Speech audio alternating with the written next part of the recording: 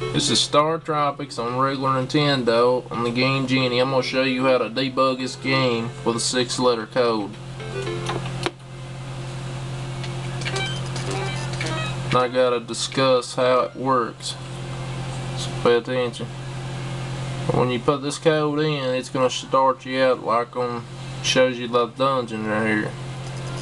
Now you can pick either dungeon you want, or you don't have to. If you want to change the chapters, hold start and select it at the same time on controller 1, press the reset.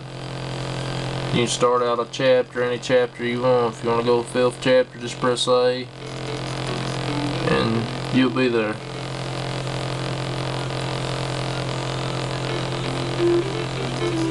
Thanks for watching.